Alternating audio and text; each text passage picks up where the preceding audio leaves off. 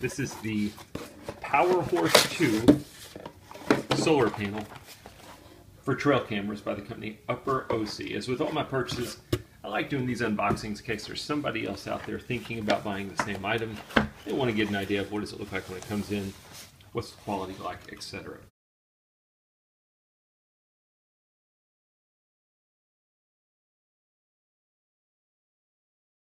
So as I started doing the unboxing, I realized maybe I should read the instruction manual and then I can walk you through how everything works. That's what we're going to do now. First, let me show you everything you get.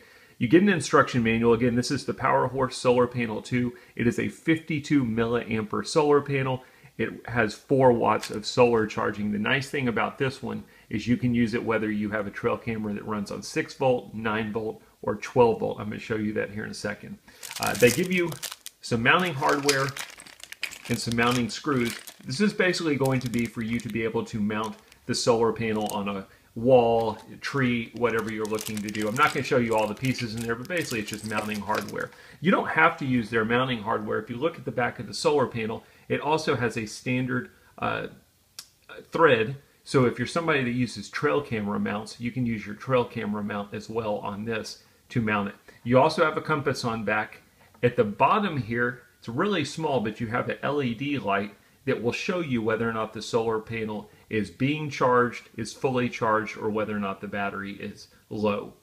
It's kind of misleading. It says open and close back here. At first glance, you would think, oh, this must be where I open it to change the voltage. It's not. The only time you would ever need to open this is if you needed to replace the rechargeable batteries that are housed underneath here. There's a screw up top. You can take the screw out. You can unscrew this case, and all you're going to see is basically 2 rechargeable batteries under there. So there's really no need to ever open this.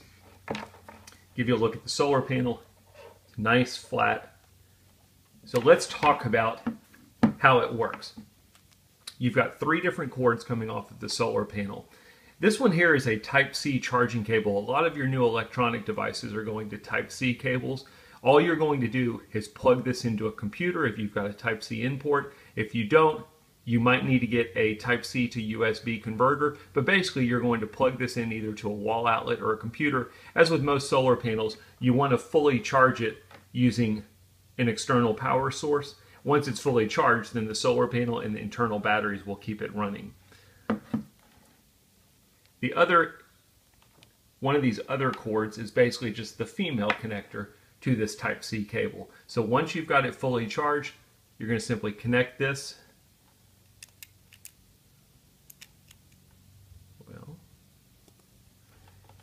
And then you're going to screw this piece down to keep it nice and snug. This is an IP66 waterproof solar panel, but your cables, you want to make sure you're using these pieces to make sure there's no water getting in your cables. So now we just have this additional cable. If you look at it, it's got 2 prongs on the inside of it. This is going to be what you connect to this cord that they give you. It's a 10-foot cord. This will connect your solar panel to your trail camera.